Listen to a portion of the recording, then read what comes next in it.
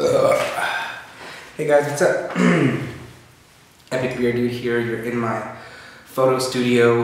Had a bunch of people over, well not a bunch, just a few close friends over for New Year's Eve, and we got in my studio and had some shenanigans with a bunch of balloons and some props and stuff, and we all wore like these onesie pajamas. So I told everybody that came over to my house for New Year's Eve that it was a onesie party, so everyone had their onesie on with their footsies and everything, drinking and having a good time for New Year's Eve. I mean, you know, it got a little wild, but it wasn't a lot of us, so we kept it pretty mellow compared to other years when I threw big 5,000 person hotel parties and stuff like that. But it's 2012, it's January 2nd today. I believe it's the 2nd, yeah, it's Monday today. First video of the year. I wanted to say thank you for everyone who subscribed. Never thought, you know, I'd have people watching me on a consistent basis. I know there aren't a lot of you, you know, I don't have a ton of subscribers or anything like that. So the few that do take time to check in with me, see how I'm doing and stuff, I just want to extend my appreciation and my thank you. I'm a little different, an acquired taste, I guess, if you will. Not your typical kind of homebrew dude or beer geek kind of dude. So I'm like sort of that boutique, I guess, boutique channel. But I really appreciate it. I'm also on this, I want to show you guys this app.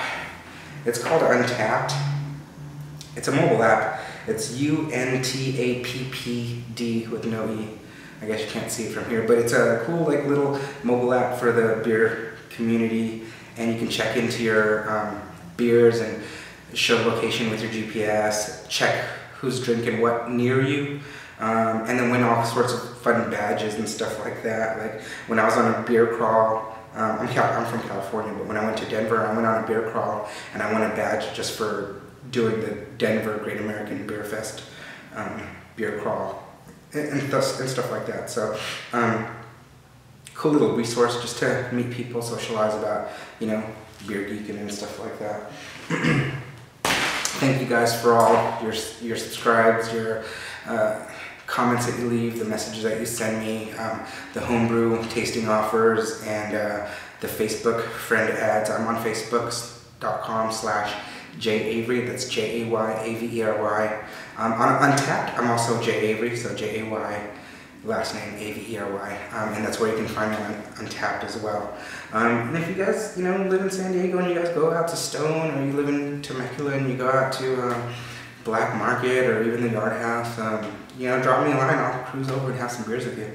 I do travel quite a bit too, mostly on the West Coast: Denver, Vegas, Seattle, Pacific Northwest, Portland, Albuquerque, Arizona. So if you guys are out there, shoot me a line and we'll, you know, we'll hang out when I'm in town for a business trip or something. What I got today for you guys is by far my 2011 hardest to find beer of them all.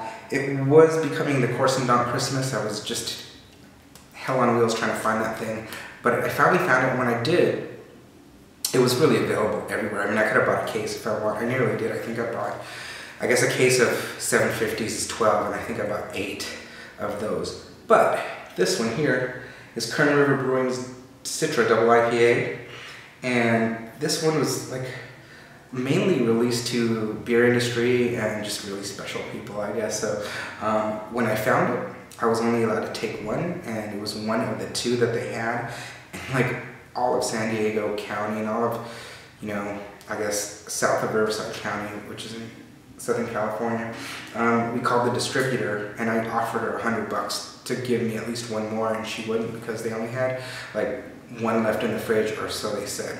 They said that all their Citra double IPA is all gone for this year. So I'm not sure of the ABV, because I'm kind of just doing this on the cusp. I didn't do any research or anything. I'm gonna assume it's around 10, but I'll make double sure, and I'll put that in the info section if you guys are interested. This is Kern River in Kernville, California, up I guess near the Sierras, or I think there's some, I don't know, Wild Rapids up there or something like that. I don't know too much about that area, but I know that this was a freaking hard beer to find. So I'm really interested. I did want to just hold on to it, but you know, us on the West Coast, we got to drink the double IPAs fresh.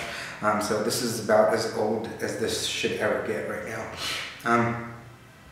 You know, open it up and throw it in the glass and let you know how it fares, if it's really living up to the hype. Oh, right off the bat, you can already smell it. I think it's brewed with Citra and Amarillo hops, and dry hopped with Citra and Amarillo as well. It looks like, you other geeks can correct me if I'm wrong, but it pours more of a straw color than I expected. I expected it a little darker, so it pours a little really light Hail Bay. I got my beauty dish over here, so I'm gonna throw it up to the light and really check it out. Yeah, it's got that golden kind of farmhouse saison sort of color to it.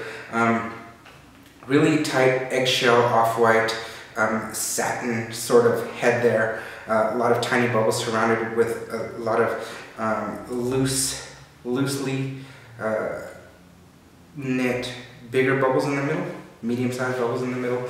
Nice two-finger head on there in this big wine glass that I got.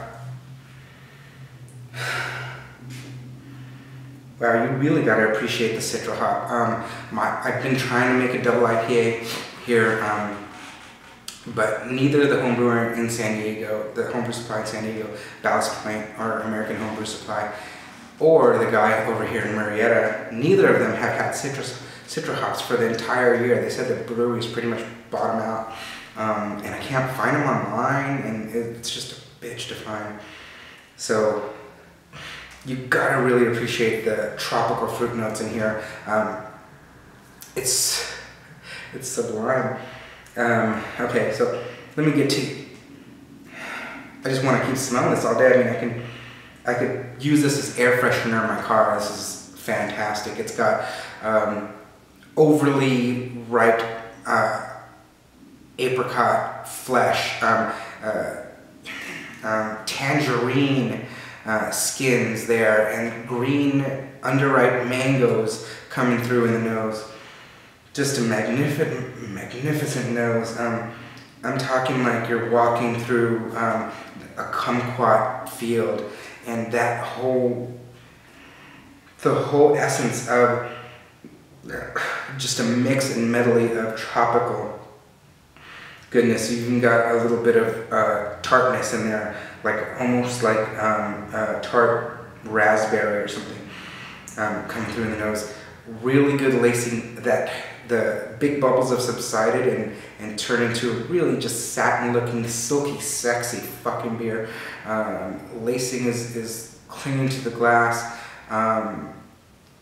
Now you've got that hazy sunset, kind of, even you've got a little bit of blood red hues on the sides where it meets the bottom of the glass there. You've got a little effervescence coming through, just a stream of little, like a fish tank aquarium stream right up the middle of the glass, just keeping that head alive. It's dissipated now to about a one-finger head from a two-finger head, but now it doesn't look like it may get any smaller than that, because that stream of bubbles coming out the top, just keeping that cap on there. Fantastic, fantastic look. Amazing, phenomenal smell. Let's get into it, guys.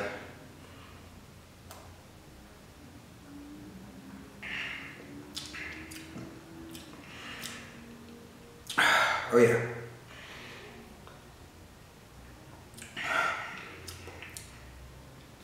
So the double IPA is apparent. It's got a hop bomb right in the front, but as it comes down through the palate, right before the throat, you get this whole tropical environment. Here's what I can best describe it to. Last year, I went to Hawaii, my girlfriend and I, and we ate out of these frozen, hollowed out pineapples, and what they did is they hollowed it out and they took the flesh and mixed it with a bunch of like cherries and some flavored tropical rum, some Jamaican rum, really sweet dark rum, and a little bit of, if you guys know what Myers are, just a sweet dark rum in there. And they put that back in the mango with the flesh and all, and they put some blue Curacao. I think they made like a blue Hawaiian out of a frozen hollowed out pineapple. This taste and smells just brings me back to that time in Hawaii. It's sort of like a time capsule beer where it puts me back into a place. It just opens up my imagination and brings me back into a tropical environment, which is really cool. And the taste, again, that hot bomb, that tropical runs through the tongue. You got a big grapefruit finish.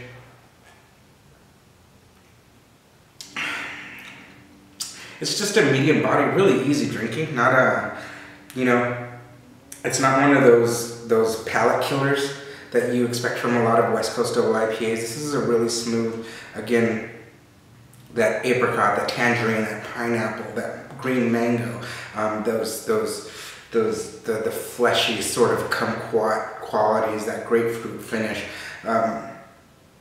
Dynamic beer. This is really good.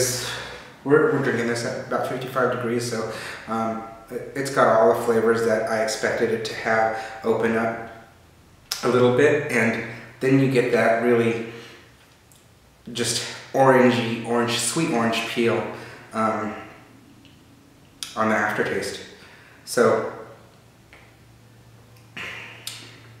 this is an easy A, guys. Citra double IPA. Now, what's funny is it doesn't have any piney notes that I expected. It's super tropical, but I expected it to have a little bit of piney notes from the Amarillo, but that Citra hop is definitely dominating, and thus the title, Kern River Citra double IPA. And I said this beer is all about the hops on the label. So you guys need a hold of this. Get an A from me, Epic Beer Dude here. Stick to your goals this year. I'm gonna try to just kind of calm down. I've been a little crazy with the drinking lately, especially after I got into the beer scene. So I'm gonna chill out a little bit, maybe bring you down to like a once a week beer review. But again, like I said, in 2012, I'm just gonna put the whole thing on the back burner a little bit. Maybe come in once a week with some really like hard to find beers in my area. Maybe do that, and concentrate a little bit more on my health, and maybe you'll see less of me in the future.